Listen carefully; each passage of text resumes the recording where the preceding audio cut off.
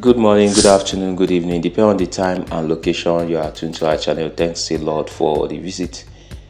A lot of things are transpiring in Grant community, a lot of things are going on, but we push that aside. What we want to discuss today is the notion they are trying to force down the throat of beneficiaries, that if 2.5 million is disbursed to the beneficiaries to cause inflation. Now, the general statistics of this loan, of this grant rather, was that it was meant for 75 million Nigerians and they are going to receive 5 million each. That was the general statistics at the beginning. So along the line, things were going wrong. They reduced it to 3 million. From 3 million, they reduced it to 2 million. Now we're hearing 500,000. Some are saying 50,000. Some are saying 100,000. Now, the general notion that if that 2.5 million is given to beneficiaries to cause inflation is not true. If you ask this question to an expert, a financial expert, he will tell you that this is laughable. He will tell you that this is very much laughable. During COVID-19, America pumped in no less than 10 billion naira into their economy. They disbursed free money, 10 billion naira, and the economy was even ready to swallow more money. It didn't cause inflation. If a country like America could pump in 10 billion naira into their economy and it didn't cause inflation, and later early this year again they pumped into 15 billion naira into their economy, disbursed it to people, it didn't cause inflation. And come to think of it, there will be a time America will do some bailout.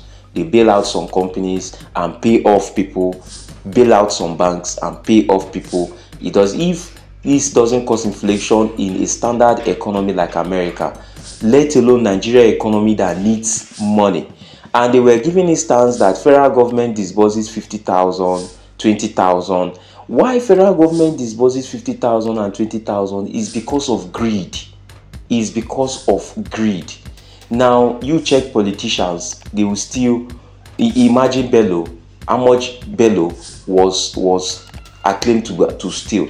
Bello stole no less than, I think, 80-something billion. That doesn't cause inflation. The Senate are being paid 30 million, 15 million. That doesn't cause inflation. Now, to give beneficiaries a token of 2.5 million, that will not cause inflation. It doesn't add up. When the politician steals money, it doesn't cause inflation. Then when the beneficiaries are giving money, it causes inflation. So this is a gimmick. This is a lie.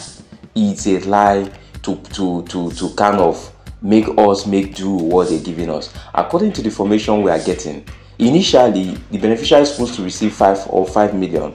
Later it was cut to 3 million. Later it was cut to 2.5 million. Later it was cut to 1 million.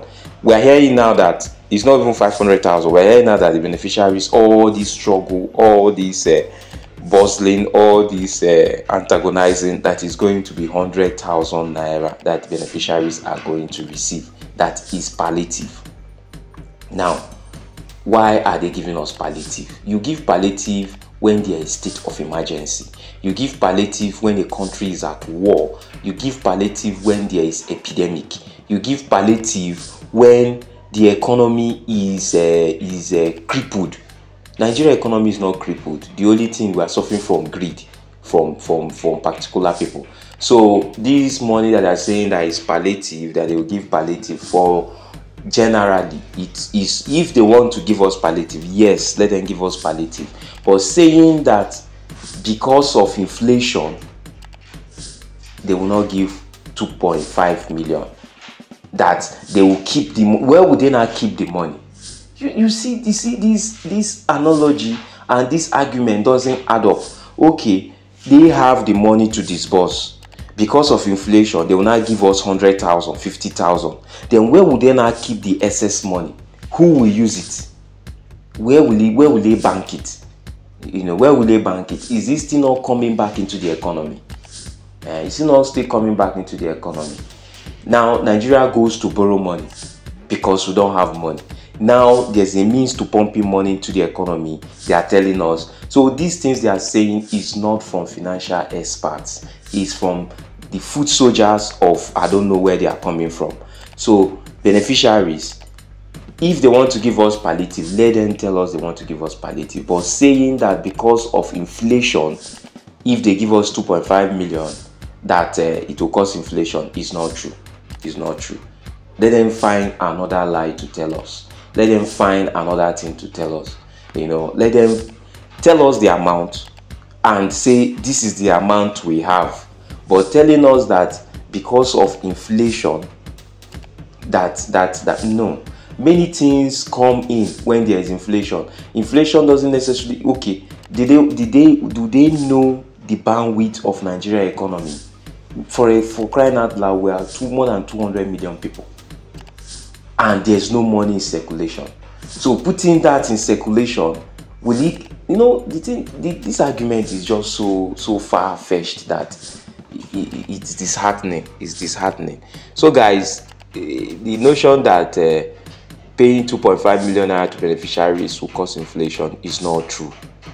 It's generally debunked. Meet a financial expert, ask the person, he will tell you that this is laughable. It's laughable. The way the Nigerian economy is now, we need as much money, as much naira as we can get, because there's no money in the system. So saying that disbursing 2.5 million will cause inflation, it's not true. So guys, thanks a lot for crisscrossing. We'll see you in our next update. Bye for now.